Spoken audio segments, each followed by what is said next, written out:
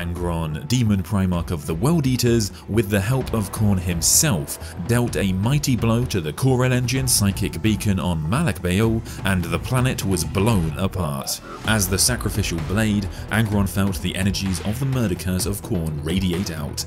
They travelled along the psychic channels of nearby Imperials that were designed to transmit messages. Yet now this communication network only delivered madness. Almost all of those in range of the curse were corrupted.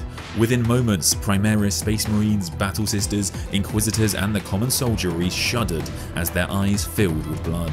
They threw their heads back and howled with rage before turning their weapons on those near, including their once allies. Only the Grey Knights, Sisters of Silence and Custodians seemed to be immune. Indomitus Fleet Quartus was quickly devastated as hordes of killers reaped blood in KHORNE's name.